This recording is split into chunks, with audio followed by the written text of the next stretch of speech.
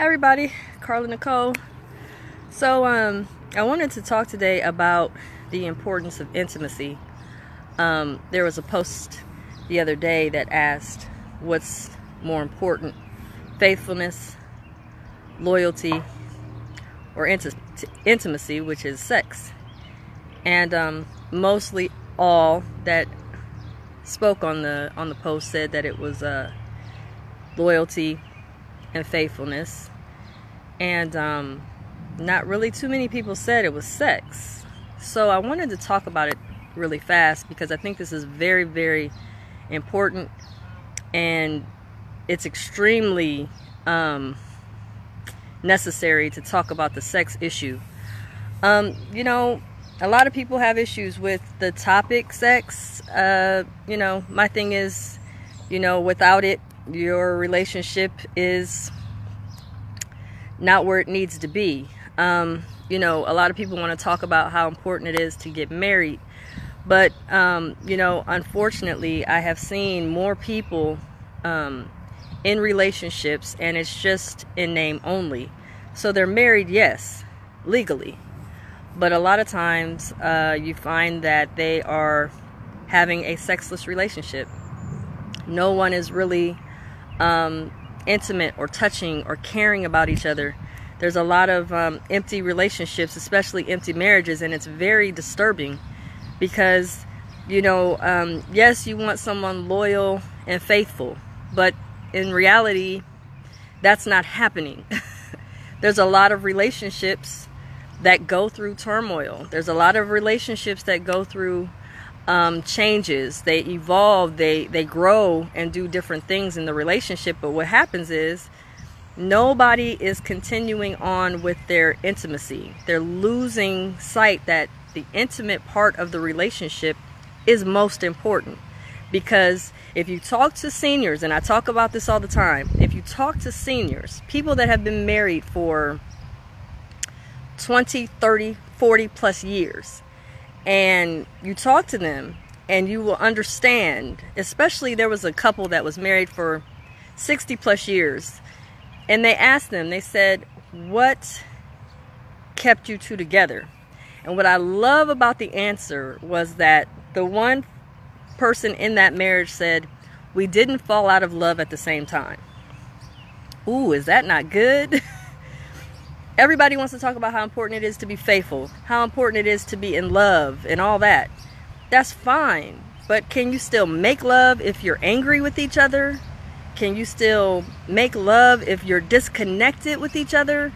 Can you still make love in your differences? I mean, that is really truly the glue. And a lot of people want to talk about infidelity. Infidelity is so overrated. It's unbelievable. So many people talk about, oh, you know, he cheated, she cheated. Look, understand this. No matter how in love you are with someone, through the courses of the years, you're going to find other people you're attracted to. That is what it is. And at that time, you can make a decision to be intimate with that person or not. And it has nothing to do with the fact that you love that person or not. It could just mean that there was an attraction, and it's no, you know, reflection of how they love you. It just may be an attraction. But, you know, I've known and seen more relationships, especially marriages, go through infidelity and stuck through it and with it, even though they had issues and problems. And guess what? They got back together, and once they went through that storm and turbulence and went through some heartache and pain, guess what happened? They ended up being like, oh my God, the intimacy is still here because it's stronger now. We went through some turbulence in our relationship. We went through some pain. We went through some agony together.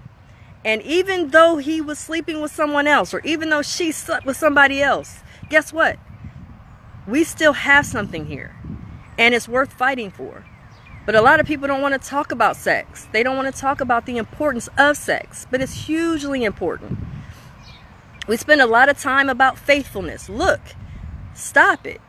You know, I was a big person about it. I was like #1 advocate against infidelity and all this other stuff, and spent more time wondering if he's sleeping around. Is he with this one or that one? And guess what? My nightmare came true. Why? Because that's all my energy was in. Well, I'll love him until he sleeps with someone else. Well, that's silly. And when you talk to the elders that have been married, and you talk to the elders that have been through the turbulence and through the trials and errors, those people, they come and go. If they really love each other, they come and go. That doesn't mean nothing. That's not the camel, or that's not the straw that breaks the camel's back. That's just something they go through, and they deal with it at the time. Well, what's going on in our relationship that you have to seek somewhere else? What is it that's going on in our relationship right now that makes you want to, seek intimacy with someone else? Where are we lacking with each other? How are we able to reconnect? And sex is it. Really, when you're intimate with each other, you're connecting, you're pulling from each other your needs and your wants. Yes, Perry, I know, but a lot of people don't want to talk about this. They don't want to talk about the beauty of sex. So many people have opinions about sex. Look, take all the religion, all the opinion, all of that stuff off of it, and you will understand sex is a need. Sex is a need. Sex is a need just like thirst, rest, hunger. Those are things you need in your life. So if you're going to spend, multiple days about, well, I don't want to have sex until we're married. Let me tell you something. You don't want to have sex until you're married. Well, guess what? A lot of marriages aren't having sex. A lot of pastors telling you to be abstinent aren't having sex in their marriage. So get off of it. Like, quit talking about intimate sex as the only way to be with somebody. Understand, sex is what it is. It's a human need. But the problem is we have so many issues on sex. Well, if he sleeps with someone else, I got a problem. Or she's with somebody else, I got a problem. Well, then what's the love really? Because there's going to be a lot of times your person that you're with disappoints you. It just is what it is. They're going to disappoint. And when they disappoint, are you just going to be like, you know what, I'm done with you, and throw you away like trash? Then are you really so caught in love like you say you are? And I'm not saying to be with someone that's just going to completely and totally cheat on you all the time. That's not what I'm saying. What I am saying is if they make a mistake or two, don't get all bent out of shape. Because when you really calculate, you've been with this person for 10 years and they had an affair for an hour and a half, and you throw away your whole 10-year relationship, my concern is, did you really invest in that relationship, or was it just because you wanted to be with somebody, or they happened to be with someone else? Really, let's think about the importance of sex and intimacy. We're spending too much time about what our so-called mindset or vision in our mind of what sex is, and then we spend way too much time about, she's sexing him or he's sexing her, because a lot of people that are not having sex are wondering if you're having it.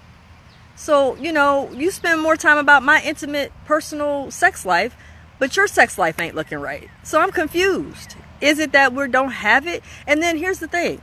If you're not having sex, then guess what? Not having sex means your body is going through a starvation, touch starvation. And in that touch starvation, our bodies are in like, oh my God, in a panic. And then we make rash decisions about, I don't know what to do. Maybe I should go to women now or dudes now because I don't know what to do. I'm not being touched. So again, it's like, okay, well, are you so caught up in I can't have sex unless I'm married that you are being abstinent because you believe that that's the only way you can have sex? Then you're really shortchanging yourself. And don't take me to be Miss Ungodly. Hey, I'm a very spiritual woman, but at the end of the day, sex is a need. And if we continue to be on this platform of, I gotta not be sexual, I gotta not be sexual, you guys are taking your what is a human need to an extreme, and then you're wondering why you can't focus on what you need to do when your sex life is in a shambles, or your sex is not happening. Your life is in a shambles. Pay attention.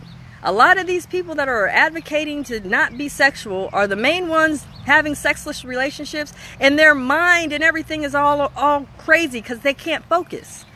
Not to say that sex is something that is a must, but it's definitely important. And I'm so tired of people saying sex is not important. It's hugely important. And if you have somebody you love, care about, and you want to go for longevity and of time, I'm not talking about just dating them for 3 months. That's not what I'm talking about. When you're talking about being with someone for 3 months, that's not a relationship. That's just somebody you slept with and maybe had a couple moments with. But that's not really relation. But when you are in a relationship and you want to have a long term with that person, you are going to go through some challenges. You are going to go through him being attracted and you being attracted to other people. That's just the reality. Does that mean he's disposable? Does that mean she's disposable because of some kind of, interaction she had with someone else or he had with someone else? That's silly. When you had 10 years, I'm seeing people that were together for 10, 20 years and leaving. What is going on?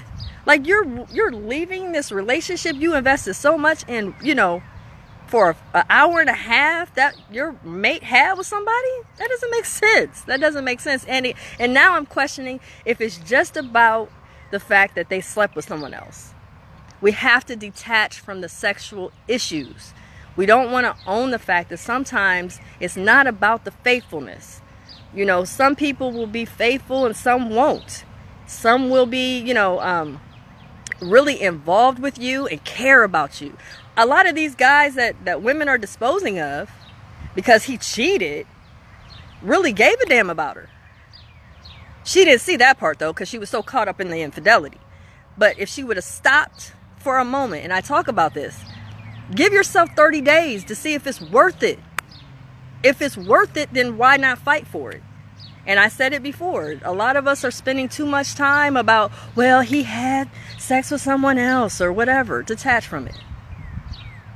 30 days. You find out your dude is cheating, okay. 30 days. And I'm talking about 30 days and doing nothing. You can't move. You can't make a decision for 30 days. Why? Because in 30 days, it may not be as impactful as it was day one. Gentlemen, y'all know, most of my following are men. Y'all know it is heart-wrenching for y'all to deal with a woman that cheats. I want to give y'all 30 days. Because does that woman really love you? Or did she just get involved with a dude? Maybe just to get involved with a dude. It might not even be about you or what you don't have. But if someone is seeking intimacy with someone else, 9 times out of 10, it's because something is lacking in the relationship somewhere. It doesn't necessarily mean it can't be repairable. Just because you're in a boat and you got a pinhole, you don't try to fix that pinhole. You're just going to let that stuff just fill up to where you're sinking? No. You're going to try to figure out what's the resolve. Well, how can we get this to work? How can we figure out how we can repair this? But so many people think relationships are disposable. And that's not why. This is why marriages look like this. This is why marriages are not staying together. Because if our partner or our lover disappoints us, we have to say, you know what? I'm done. I'm throwing you away like a throwing away pop can. That's not fair. That's not fair. And we all make mistakes. And ladies, just because you are faithful doesn't mean you're an angel. I said that before. Just because you're faithful doesn't mean you're an angel. There may be some things you're doing outside of the relationship or inside the relationship, that is causing a discord between you and your mate. You could be nagging him. You can maybe not, really get connected with him. You could take him for granted. And those things you can't see. But that's something he may feel. Hey, Fayshawn, and if that's how he feels, then he can begin to make decisions here that, this woman over here, I go to her crib and she's giving me all kinds of, appreciation, but when I go home, my woman is all she's doing is arguing with me.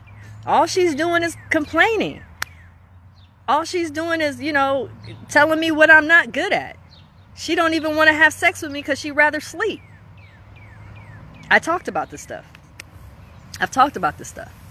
But I just wanted to give you guys a heads up. I told you I was going to talk about this today at noon. I didn't want to disappoint. I'm big about being a woman of my word. I'm out and about today. It's beautiful. It's a Sunday. But I just want to get people to get past all this stuff with sex. Sex is a need, and I'm going to continue to tell you that. Sex is a human need. Can you have sex? Yes. Can you have sex unmarried? Yes. Does that make it wrong? No. Can you be reckless with sex? Yes. Does that make it bad? Yes. You know, my thing is you have to have some type of spirituality. Let me tell you something. If you don't want to hear nothing else, God made sex. Hey, I'm just keeping it 100. God made sex. And if we don't understand that, then I don't know what to tell you. Man made marriage. So, hey, you know, y'all might be mad at me, but I just have to keep it 100. God made sex. And it's not just for procreation either. Because if that's the case, sex would stop after we have children. God made sex. So understand, when you are having sex with someone that cares about you and you care about them, there's nothing wrong with that. We got too many people out here thinking sex is bad. Sex is not good. You don't only have sex when you're married. Well, that's delusional, because there's a lot of people out here having sex and not telling you they're having it unmarried. We don't want to talk about that. What, we're ungodly, or that person is ungodly because they're having sex without being married. That's not true. Because if you really want to think about it, it is what it is. It's a human need.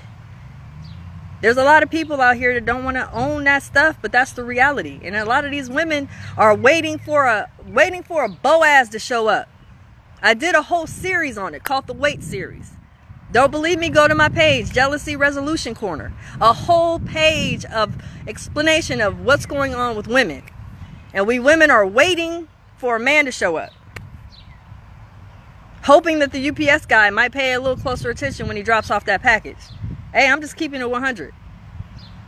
Not having sex is not healthy, first and foremost. There are health benefits. You don't believe me? Go do your research, ladies. Why is women looking terrible after a certain age? Because they're not having sex. Hey, I'm just saying, don't kill the messenger. Don't be mad at me. I don't care if you think that what I'm saying is wrong. Hey, unfriend me. I don't care. But at the end of the day, I need us to understand sex is beneficial to the body. There's a lot of benefits to it. There's also a lot of benefits to connecting with your mate, whether you're angry or not, sexually. Yes, Cleveland, sexercise. So, hey, like I said, God created sex. We can be mad all we want. You can be mad at me for saying it. Hey, I don't care. At the end of the day, I'm telling you what it is.